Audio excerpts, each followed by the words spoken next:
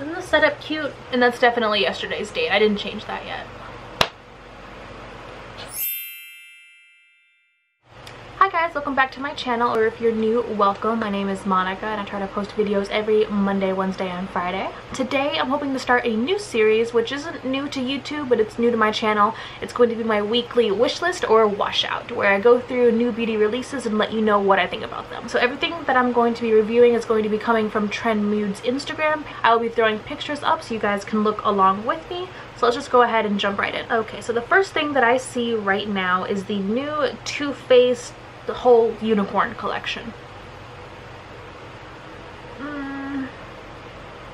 No, just the eyeshadow palette, it doesn't look that interesting. It looks muted. The colors are just kind of like blah. Everything looks so like kiddish, to be honest. That bronzer thing with the unicorn on it, I don't even know how you would use that. All the lip products just look kind of gimmicky. That highlighter looks like that drugstore highlighter that came out. That was rainbow a little while ago. And just honestly, I'm just really not interested in that collection at all. And I feel like they're coming out with that like a year too late. So the next thing I see is another sneak peek. I don't know why they just can't show us the shade already of the Kat Von D Alchemist like little single highlighter. We still don't know like what the shade looks like of it yet.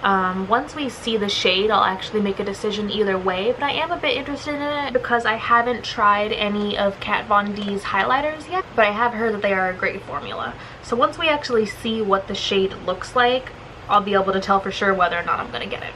Next up is something that I was actually thinking about getting, but once I looked more into it, I talked myself out of it. It is the new Stila On The Glow liquid eyeshadow set. Now, I did buy the first eyeshadow set that they came out with. I don't know if that it wasn't an Ulta exclusive, but it was a set of 3 of the little shadows. It had like Kitten Karma, and it was this really nice silvery one. If I can find a picture, I'll throw it up here. But it came with 3 of their mini glitter and glows, and it was what introduced me to their glitter and glows, and I became obsessed with them. So after using that and loving it, I actually went out and bought a few of the full-size products. And I was going to get this new little 3 set, but then I realized I already own 2 out of the 3 in the set. I own a sample, the little mini one of Kitten Karma, and then another one in this set is Rose Gold Retro, which I just bought one of the full-size ones of that. I show it off in my Ulta haul. If you haven't seen that, I'll go ahead and throw it up in the cards. So that's not something that I will personally be picking up, but if you are interested, if you haven't tried any of the glitter and glows yet, I would highly suggest getting one of those little sample sets first. Now, something I'm not that interested in are these new highlighter sticks from Hourglass. Personally, I'm not a fan of anything other than a powder highlighter. I have a few liquid highlighters. I never reach for them. I never use them. So I don't see myself ever reaching for like a stick highlighter, ever. So, no. This next one I am super excited about. It's actually 2 palettes that are coming out from BH Cosmetics. They're called the Glam Reflection eyeshadow palettes, and one is coming out in Rose and one is coming out in Smoke.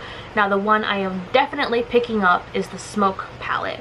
The colors are just beautiful. They work well together. I see a couple of different finishes in here that I could really work with. It's got a full-size mirror on the lid. It's not just like a little cutout. It's a full-size mirror, and the packaging is just beautiful. So I will definitely be getting the Smoke one.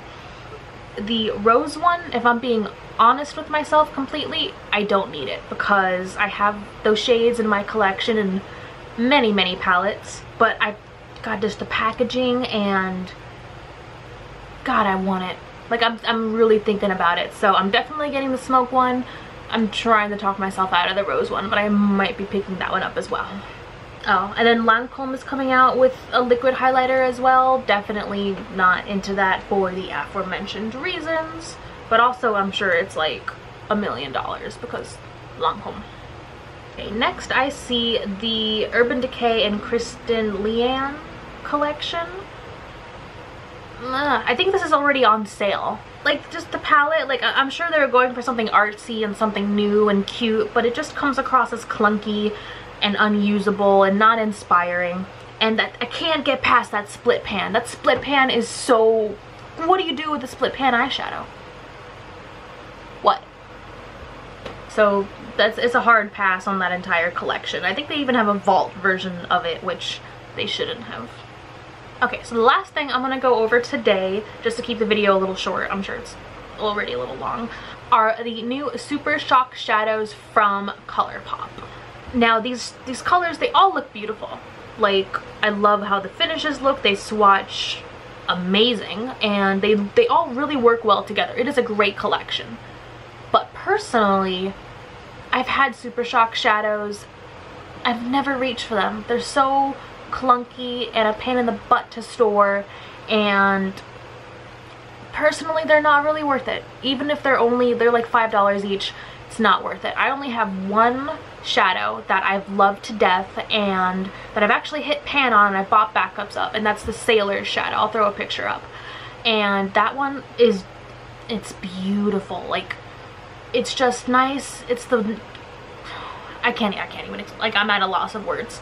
That's the one eyeshadow where I wore it and my boyfriend was like, what are you wearing on your eyes? Like, it's really pretty. It makes your eyes just like stand out even more. Like, and I wear makeup all the time, and he's never once commented on it, but he did for that eyeshadow. So that's the only Super Shock shadow that I ever reach for, ever.